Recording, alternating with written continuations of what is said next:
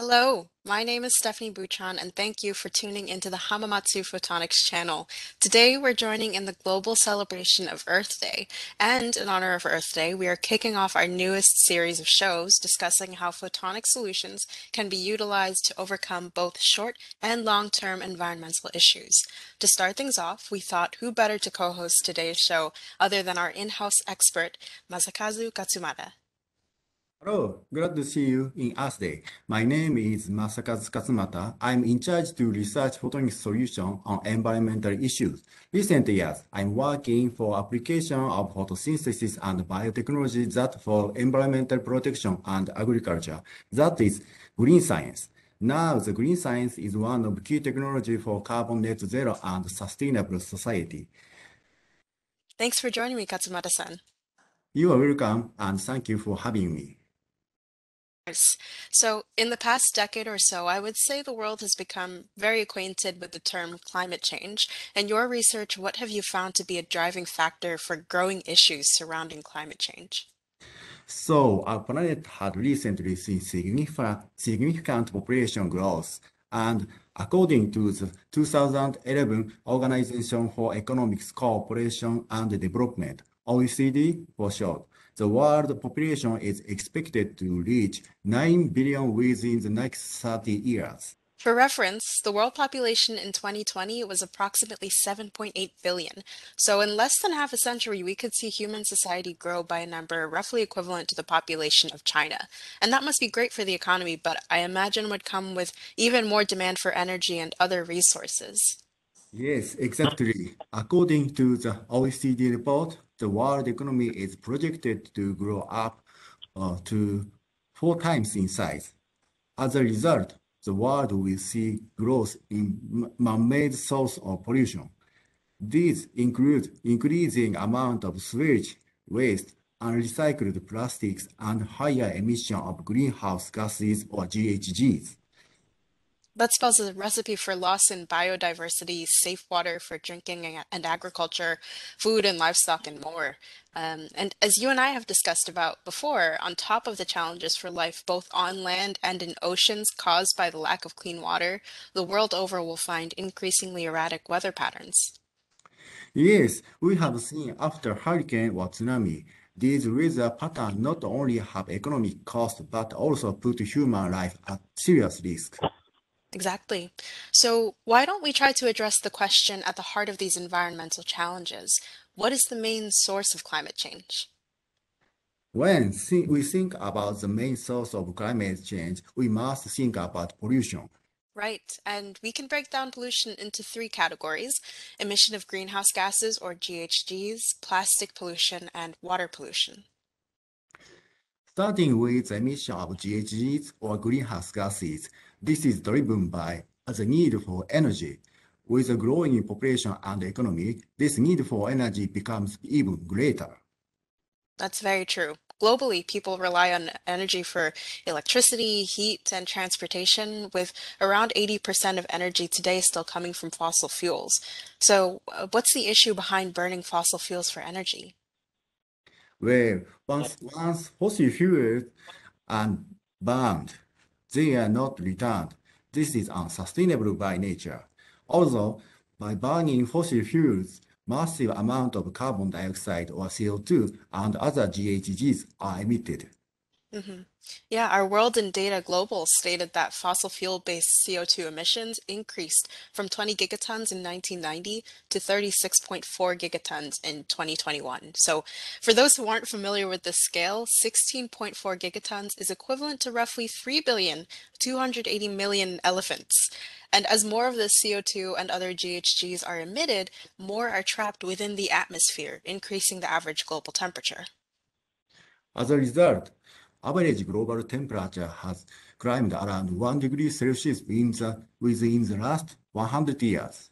The OECD also predicted average global temperature to grow up around 1.5 to 2.5 degrees Celsius in the next 30 years. An immediate and severe effect of higher average global temperatures is higher ocean temperatures. According to IPCC SR 1.5, ocean warming could wipe out 70 to 90% of coral reefs if average global temperatures reach 1.5 degrees Celsius.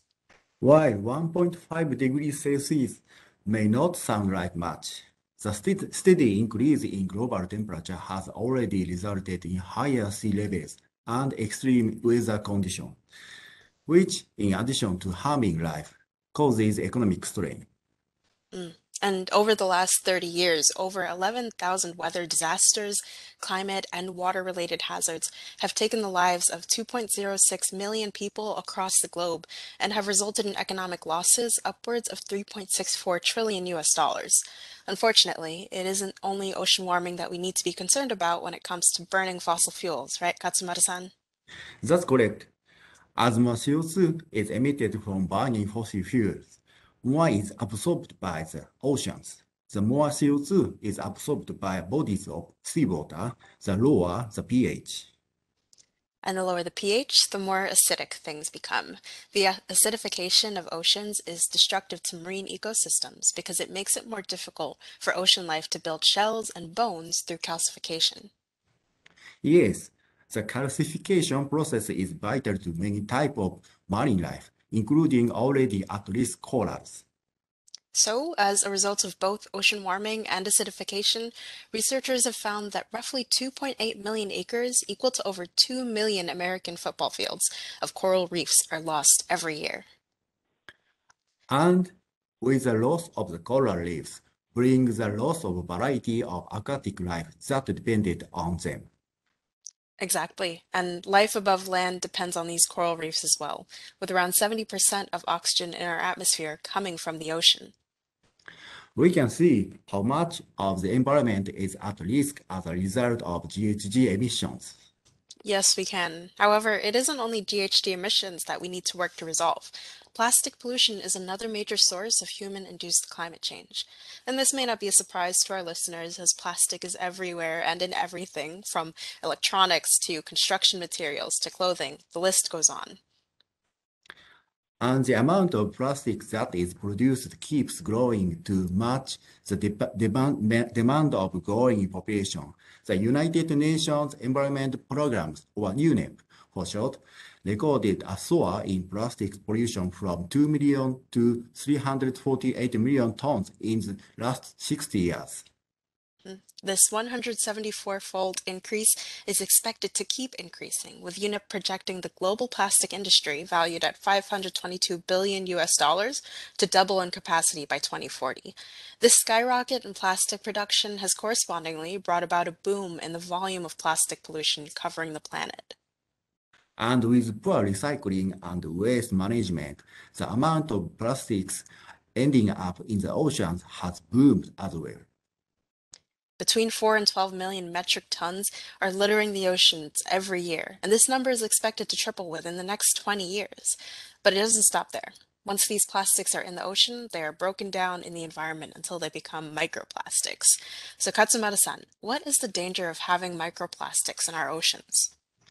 Well, most importantly, although there is a large number of microplastics in oceans, we have very small amount of knowledge of the risk on the ecosystem and human health. There are many hypotheses. If we follow the food chain, we see possibilities that microplastic pose a risk to human health. Marine life that ingest microplastic may be eaten by humans. So some of the microplastic contain various chemicals that were used as additives. Some of the additives are suggested to adverse influence on ecosystem. Studies are ongoing and so far have shown that ingesting microplastics can potentially affect hormonal, metabolic, and neurological activity. So you might be thinking, if disposing of plastic or trying to recycle it isn't effective, can we just burn it? To which the answer would be no. I agree. Open burning of plastic adds to air pollution. A better way to manage plastic pollution is creating technology that can sort and recycle plastic waste. Exactly. And we will talk more on that soon. But before that, let's jump into our last source of human-induced climate change, water pollution. Now, the previous two topics both delved into the impacts of the other types of pollution on water quality and marine life. So how do we set water pollution apart? Well, we can look at water pollution from the view of wastewater and runoff water. Wastewater is a byproduct in many processes within human society, agriculture, industry, daily life, and so on.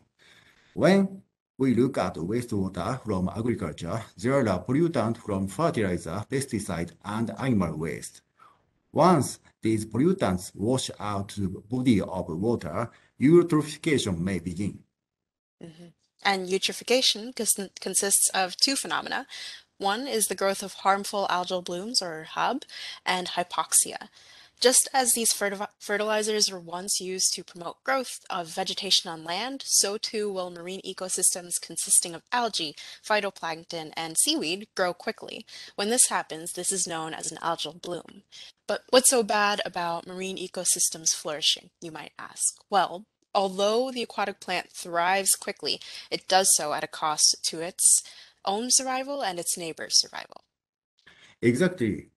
The harmful algal blooms or HAB can produce dangerous toxins that can sicken or kill people and animals. And when the algal bloom die, soon after hypoxia begins. Hypoxia refers to a low presence of oxygen, and because aquatic life relies on oxygen to exist, without it, these areas become known as dead zones. Unfortunately, the dead zone can also come from urban wastewater runoff and industrial spills. These situations also put human health in danger by contaminating drinking water. Exactly. It's essential that processes for effectively separating clean drinking water from contaminated waters or wastewater be thoroughly studied and implemented. In 2015 alone, unsafe drinking water resulted in the loss of 1.8 million lives, with roughly 1 billion people made ill from exposure. Add to the fact that 2.3 billion people live under water-stressed conditions, and we see a need for sustainable water management and monitoring. Which brings us to the next point. How can we begin to address these problems? How can we manage greenhouse gas emissions, plastic pollution, and water pollution? Thanks for sticking with us. To bring us back to Katsumata-san's question, there are two routes we can take. One is preservation of the environment, and the other is reduction of pollution. Now, these are just a few examples, but bear in mind that there are limitless use cases for photonics within this arena. Let's start with monitoring GHGs, or greenhouse gases. Some examples of these gases are carbon dioxide and methane. These can originate from automobiles and industrial settings like factories. Now, these gases and many others can be absorbed by light of various wavelengths, from ultraviolet or UV to the mid-infrared or MIR. Right. Wavelength depends on application, but one example is using a quantum cascade laser or QCL paired with a mid-infrared or MIR detector. The QCL is unique for ultra-narrow line widths. This gives users very selective and sensitive measurements. The detector in this example could be an indium arsenic antimonide or INASP detector. And for shorter wavelengths than the MIR, one can look to light sources like an LED, which is useful for cost but limited to individual gases based on the wavelength emitted, or a xenon flash lamp, which offers you high brightness and broad range of output wavelengths, which allows you to detect multiple gases. On the detector side, one can consider silicon photodiodes as a cost-effective option, or cooled near-infrared or NIR photomultiplier tubes, PMTs, for high sensitivity measurements.